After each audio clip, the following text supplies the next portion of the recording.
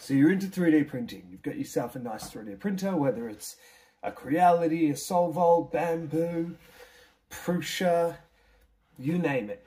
Doesn't matter what you're using, but you want to step up from doing something really cool like helmets and stuff into something completely different. I'm going to show you how to do that. We're going to make some Hueforges.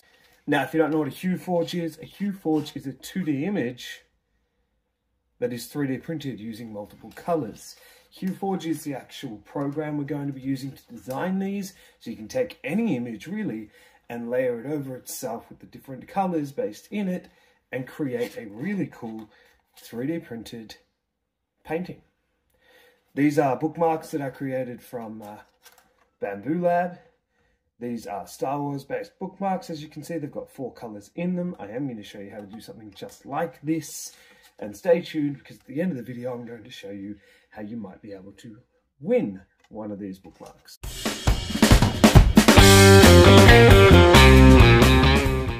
Now, I use a number of different printers, from Solvolt to Creality, Bamboo.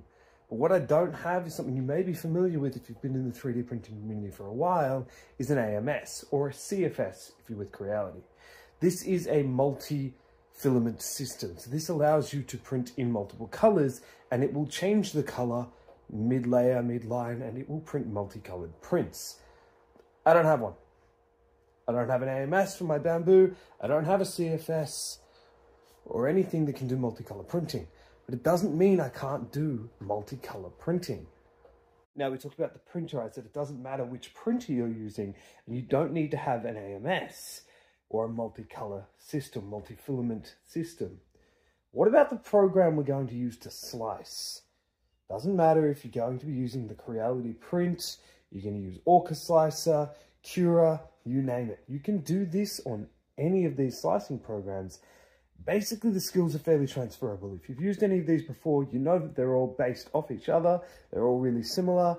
If you learn with one, you'll be able to go into the other. We're going to do it with Orca Slicer today.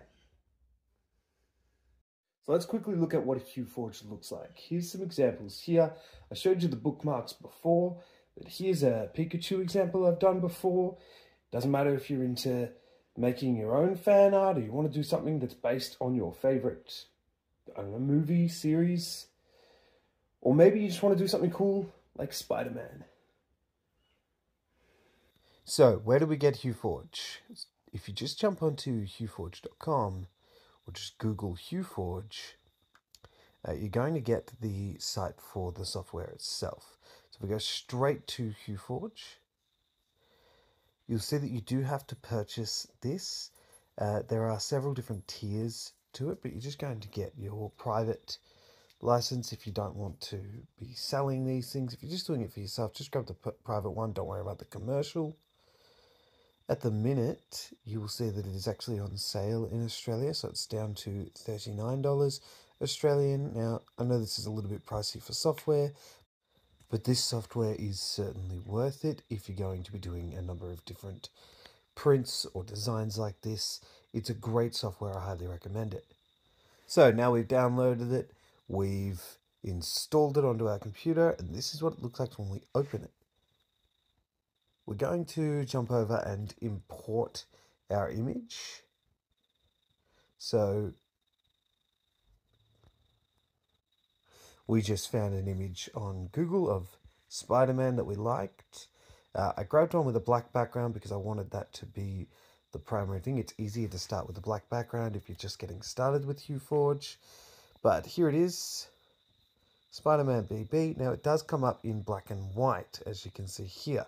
We have the original image on the right, and on the left we've got what it's going to print like.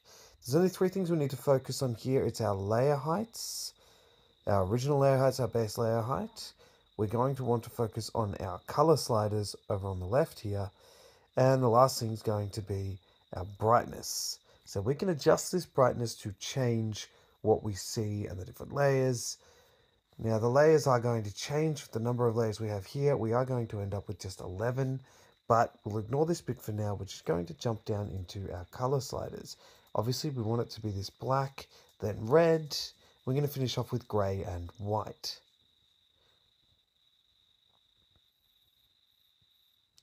So how we do that, our first layer is already red. Now we have a number of different filaments we can choose and add. So we're actually going to add a filament.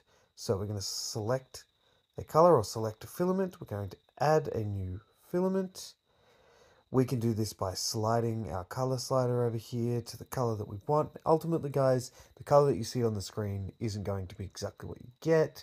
You can base this off different filaments like the bamboo filaments, the sunlu filaments, but if you just buy a generic red filament, we're just going to get a generic red. So this just fills it in for now to show us what it's going to look like. We can actually go over and just select our color though.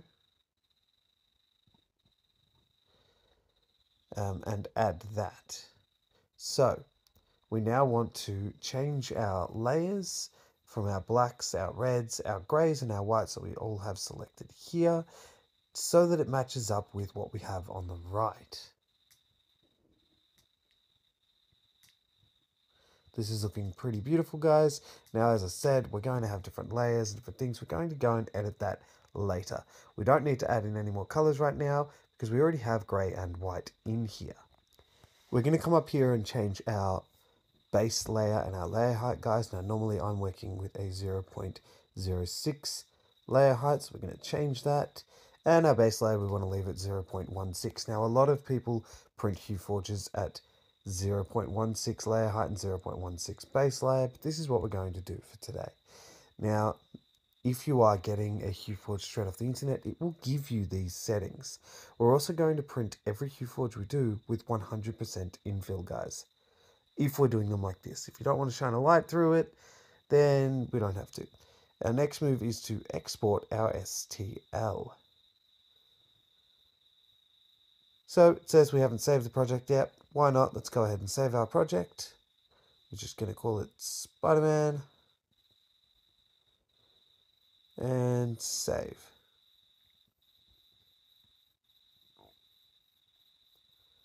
And we're going to save the STL now. And again, it's going to be Spider-Man BB. We're just going to chuck it here on the desktop. It'll be easier to find. Easy done. Now, we're going to come over to Orca Slicer. We're going to start a new project. And we're going to import our STL. So coming up and importing our STL, we just want this Spider-Man BB. And here it is here. Now guys, we want to come over and change our layer height. It has to be the same that we put in before, ignoring this one for now. But we want it to be 0.06 and our base layer of 0.16. Also jumping over to strength, guys. As I said, we want to make sure our infill is set at 100%. So when we come down to sparse infill, it'll usually be set as 15%. That's just a standard, but we want it to be 100% for our Hueforges here. And we want to make sure that our bottom layers as well, everything is 100%, guys.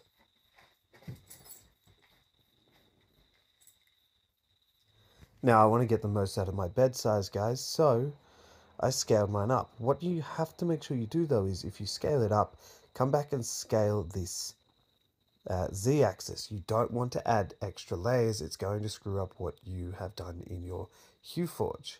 Anyway, we're going to slice that plate, guys. And you'll see here it's going to take just over an hour to print. But right now it's printing as one standard piece. And we don't have an AMS. We're not going to split it up into colors. So what we need to do is come back here and check where our different colors and layers come into play and at what layer they say to change our filament. We'll come back into our Orca Slicer and we're going to take this over here on the right and move it up and down until we have the correct layers and layer height to match what it says in our Hueforge.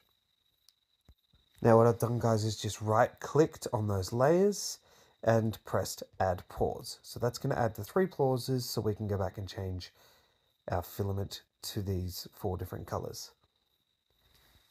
Now, after we've added in our pauses so we can change the filament, we're going to slice that plate again. And we're now ready to export our G-code, guys, and send it over to our printer. And instead of having to watch and go and manually pause, it will pause at each layer, give us a notification if we have the right printer, and we can just go and change the filament as if we've run out of filament. Change the colors and you're going to get a beautiful Hueforge, guys. Now, if you want to, guys, you can actually just jump straight into Thingiverse or where you get your files, and we can actually just type in Hueforge. People have already done a lot of this and prepped a lot of the files for you already, but they won't have sliced it. So you are going to have to set these same layers and pauses in your slicer. But how do you know which layer to do then?